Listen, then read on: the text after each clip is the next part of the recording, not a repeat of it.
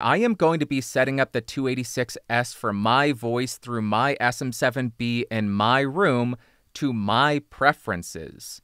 Our preferences, our voices, our rooms are all going to be different, so that's going to change what your settings are going to be. First thing I have is the gain, and big surprise, the gain is set at 100%. I don't have phantom power on because I am not using a CloudFET lifter head. I don't have the 80 Hz high pass filter on. If I did, this is what it would sound like.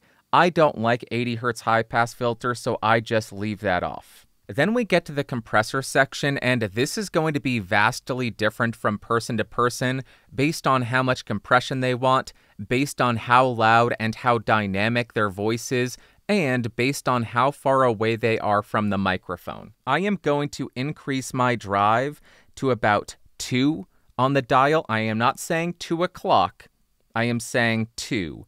Then I am going to increase the drive to about 3.5. And most of the time, I am getting no compression because I don't want too much compression. The meter is showing no lights.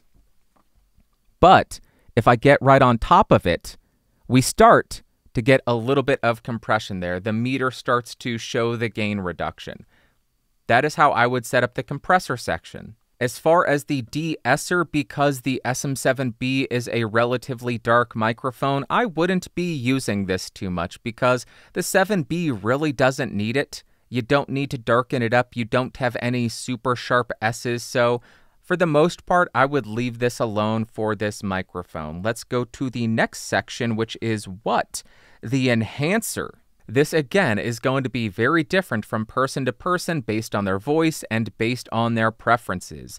If you want a lot of low mids, you would increase the low frequency detail. You can hear where it is boosting the frequencies in my voice. Ho, ho, ho. I start to sound like one of the characters from Home Improvement. Ho, ho, ho. Tim Allen, that's his name. And then the high frequency detail is just... Goodness gracious. That is a lot of top end. I don't like all that top end. If you want to brighten up the 7B, I would bring this up just a few notches. I am going to put it at about 9 o'clock or 2 on the dial. I don't think this needs much low frequency detail.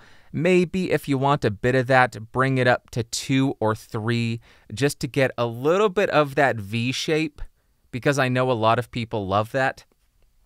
Boosts it in the bass, the low mids, and then you get a boost in the treble and air as well. So that is how I would set that up. Then we have the noise gate section, and again, this is going to be very different from person to person based on how much room tone, based on how much ambient background noise they are trying to block out. I'm going to start by increasing the threshold until the gate closes when I am not talking. But I also do not want the gate to open when I do stuff like tap on my desk. I have this set to about -30, and then I am going to be quiet and increase the ratio until the background noise is at a level that I am happy with. So let me shut up and increase the ratio dial. Right about there is where I would set it. So we have the threshold at -30 and the ratio set at maybe 1.6, 1.7. The last dial the DBX has is the output gain. Do not copy this. I just have this set so the processed and unprocessed audio are fairly similar in level. Now I have bypassed the processing on the 286S, and now this is the processed version of the audio. Again, this is the unprocessed. You can tell it doesn't have as much low mids. It doesn't have as much top end. And now I have the processing on. Sounds a bit more common, a bit more V-shaped, a bit brighter. You can hear the compression a little bit. You can hear the gate when I stop talking like William Shatner. Again, bypassed and with the processing. So there you go. Hopefully you got some insight out of that. Do not just copy these settings. You're going to need to make the decision what kind of tone you want for your recording, what don't you like about how your DBX sounds right now, and then fine-tune it. But as far as setting it up, that is how I would set up the 286S for the SM7b, and I am running it line into the Behringer UM2. So probably noisier than what your recording would sound like. Wow, Past Bandrew, thank you so much for spending so much time doing a thorough walkthrough setting up the DBX 286S with the SM7b. I did notice something while editing that. You didn't hear much benefit from the noise gate.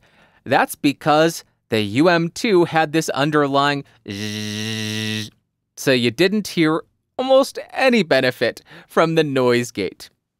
I'm not going to re-record it. Just know that is an issue with the setup that I was using.